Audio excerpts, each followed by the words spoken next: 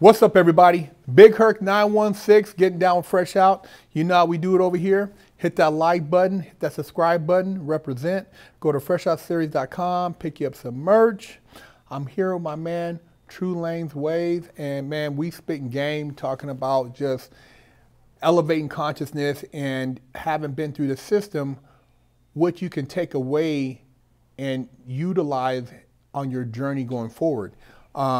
I know you talked about doing state time and federal time, and what was one of the biggest things that you think shaped your journey forward going through that experience? I know for me, I met a couple of mentors in there, and I made the choice that I was going to surround myself, even in prison, around successful people per se in thought.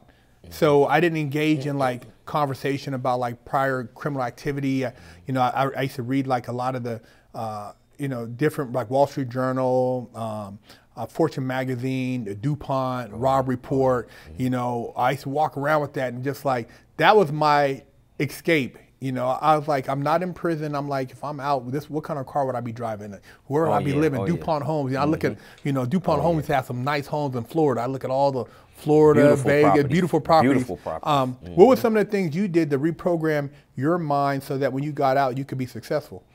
State prison was like a reunion, class reunion. People that I never saw in a long time. That's where they were. We kicked it. We had fun. We did everything under the sun. It was a lot more lenient. I mean, the visiting, the running around the yard, the programming. So I didn't really gain much from state prison. I actually met another person who was like a plug in the state prison for me. So when I got out of there, I was able to continue my criminal activity, but in a different lane once I got out. So that didn't give me much, but then I still chose to not rehabilitate myself like I could have. I could have did my thing, immersed myself in the same type of material that like you did, but I chose not to. But when I got to federal prison, it was a different level though, because you were like, one misconception about federal prison, let me say this, is that you believe that everybody's in there for guns, drugs, cartel, crimes like that. But the majority of the inmates in federal prison were financial crimes.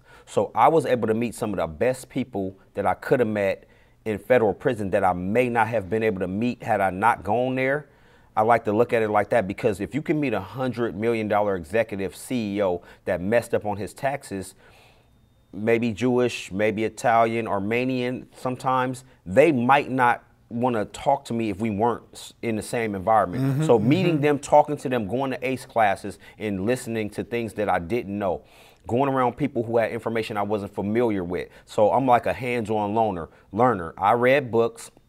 I read magazines, I read newsletters, even the Wall Street Journal, trying to learn stocks and learn the market. But going around people who actually built companies from the ground up to 8, 9 figures is what taught me the most and showed me I did not have to do any of that thing that I was doing before to be successful. Here it is that I chose to be a drug dealer, to be a person involved in financial crimes. I was never a scammer, But these guys, they actually built something from nothing, made a better way for themselves and their families for every generation to come after them, but they didn't pay their taxes because they got a little greedy.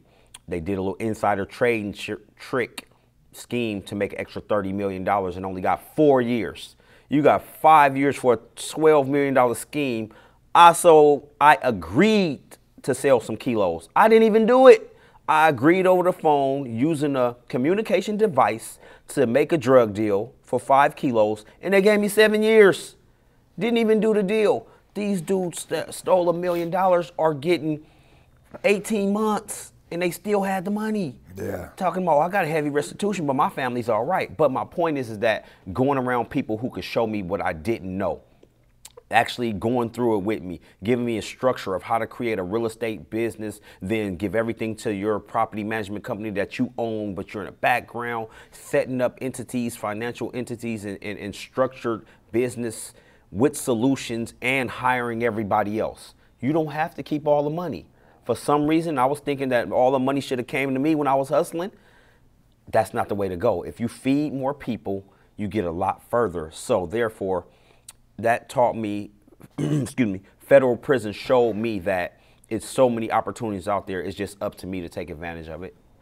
You know, that in itself, as far as being, like you said, in that closed environment, because one thing, like I tell people even on the street, I said, you know, in the feds, you might be in the law library or on the track with somebody that, you know, this guy on the street was living in the hills. He went to a private, you know, gated community. He golfed at the country club that cost, you know, $250,000. He, you know, this guy drove Bentleys, Rolls Royce, private jet, but he's in here now and, you know, being able to build that relationship or maybe get some game, it can change your life. And I always say, you know, information is your greatest asset. It's not necessarily money, you know, because you can have money and it's like people who win the lottery, they go broke because they don't have information. They don't have knowledge.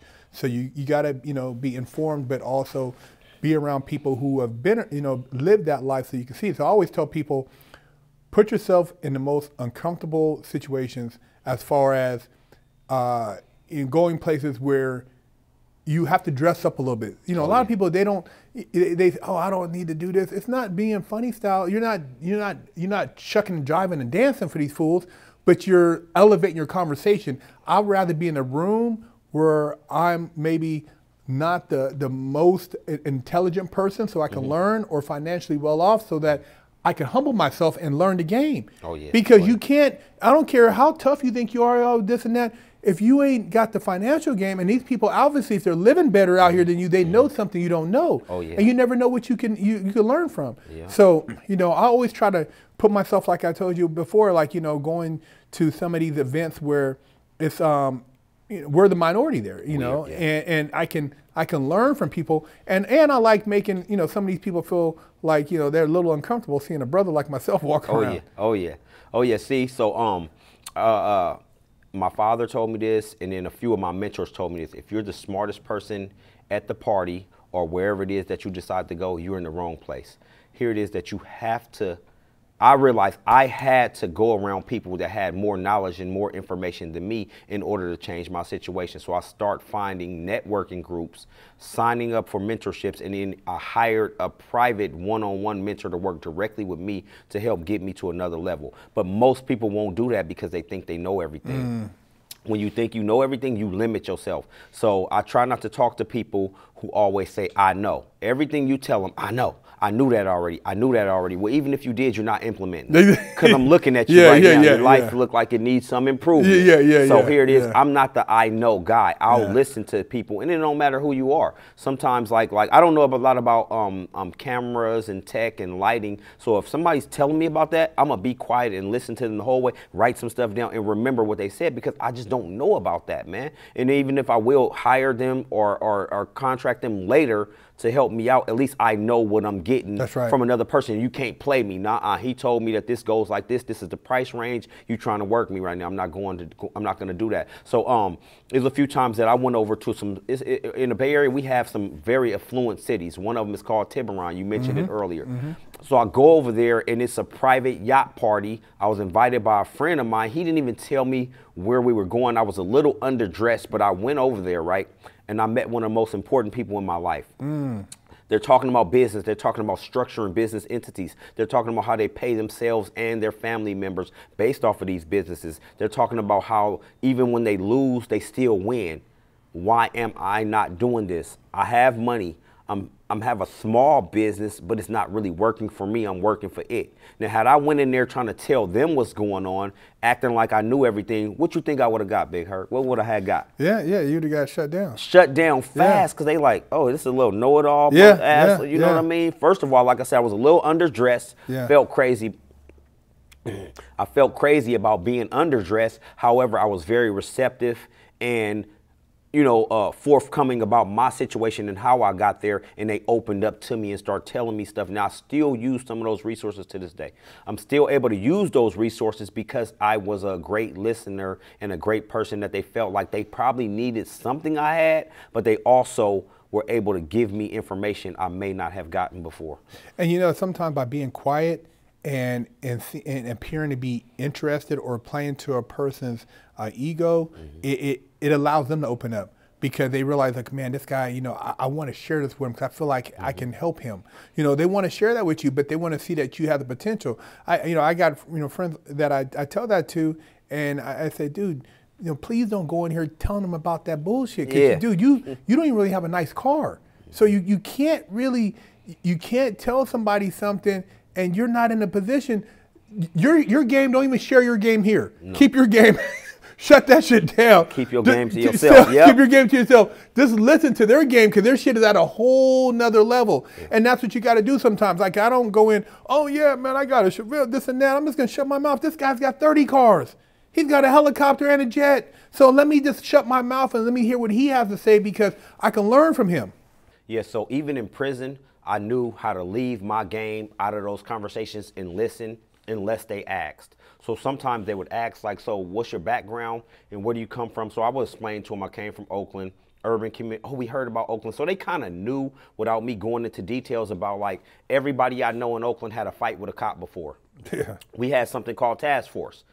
Task Force come to fight. They don't play. I remember Task Force. They'll throw an elbow on your back. Oh, man. Task Force getting down. They jumping out the car already ready to run, chase, fight, and then they going to take your shit and not turn it in, money and all. You want to go to jail or you giving me your shit? Yeah. What's up? So I'm a teenager, so I don't want to tell them that. Yeah. Although I've been through that. However, if they asked and I told them it, they were intrigued. So they the looks on their face told me they knew that it wasn't accidental that drugs flooded those communities. Some of these people, like I'm talking about executives that know politicians, that may know people like who might have had a hand in some of this stuff, right? Yeah. Because how did a ton of cocaine accidentally land into Oakland? How did the first crack ever recorded to be cooked up happen to be in Oakland? How did that happen? Was that an accident, or you think that was by design? Well, even to, like, Felix Mitchell, you go into the story and you talk about politicians and people. Look, man, at a high level, which you've seen, even like how these different agencies have deals with cartels. Oh, yeah. We'll let you operate, but who's your competitor? Throw us something. Throw us something. You know what I mean? And that's how the game goes. I mean, I've heard, guys talking about, look, man, we're going to give our partner out, but they're going to find a bunch of work, and then that'll make them look good, and we're going to barter over here. Yep. That's how, it's a game, man. It's a barter game. This game it's bigger than just, like, being out here, because you're not going to be pushing through the hood and Bentleys and Lamb, and they're like, man, who is this dude? Oh, no. You know what I mean? It's like, what? He eating like that? Yes, you got the game has levels to the game. It's levels to the game, but you have to choose your level. Again, most people in the game only hustle for survival. Most people don't make it to high levels in the game, and if you do, you're a target, and then you're a target by your competitors and the police. So here it is, you only have a chance to transition or fall, right? You transition out of the game, but they don't know business. We don't know business. I didn't know business. I didn't know what to do with $300K in cash. It's under the mattress. It's a time, here it is, that it's a time that I told somebody what level I was on in my hustling and how much work I was buying. They backdoored me. I only told 3 people. And now my shit come up missing. I mean, come on, man. It wasn't a mysterious job. It was an inside job. Yeah. So here it is that we just don't want to get caught up. Well, I got caught up because, again, I could have avoided prison, but they wanted me to work. It's no way that I could possibly work with you guys at all. I wouldn't even consider it. So I went and did my time. But more people are being offered a way out. Give me 1, we let you go. Give me 3, we set you free. Whatever the deal is, I don't know, because I'm not that kind of a guy. But I sat there all of those years, man. I missed all of my daughter's most important moments, man. They graduated high school, both of them. I was absent, birthdays, Christmases, holidays, because I chose a selfish route, which was to get money, which they were okay, and they never had to see what I actually did. But one time my daughter came to visit me in state prison, and she was like, Dad, I found out why you're here. I was an article in a newspaper that told me you were one of the biggest drug dealers in East Oakland, and you didn't tell me, and my mom didn't tell me, so you guys lied to me. But look at how honest kids are. Wow. I told her it was a misunderstanding. They accidentally got me. She went and found a newspaper article on Google or however they found it, and determined that I was a drug dealer that was doing it at a high enough level to be of interest to the authorities. But I'm only bringing that up to say that had I transitioned, I had enough money. I didn't need to keep doing that. Everybody think I'm going to get in the game and I'm going to make $250,000, $500,000, maybe at 1.5 and I'm going to get out. It doesn't work like that. You're not used to having that kind of money, so you'll never know what to do when you get it. Who showed you what to do with $250,000 in cash? That's right. Who showed you what to do with $1.5 million in cash, man? Most lottery winners end up broke 80%. How many? You know the numbers? Yeah, no, it's 80%. High. Within 5 years of winning their lottery. 70% of athletes used to, but now they have a financial literacy program implemented in sports to help them not go broke. But you just handed a young man $40 million and told him to go outside. Just go. Here's 40 M's, go. So what we don't know is what we don't know, man. And then just reaching for help, getting a mentor, or just joining networking groups where people are doing what you want to do will take you so much further. And I learned it the hard way.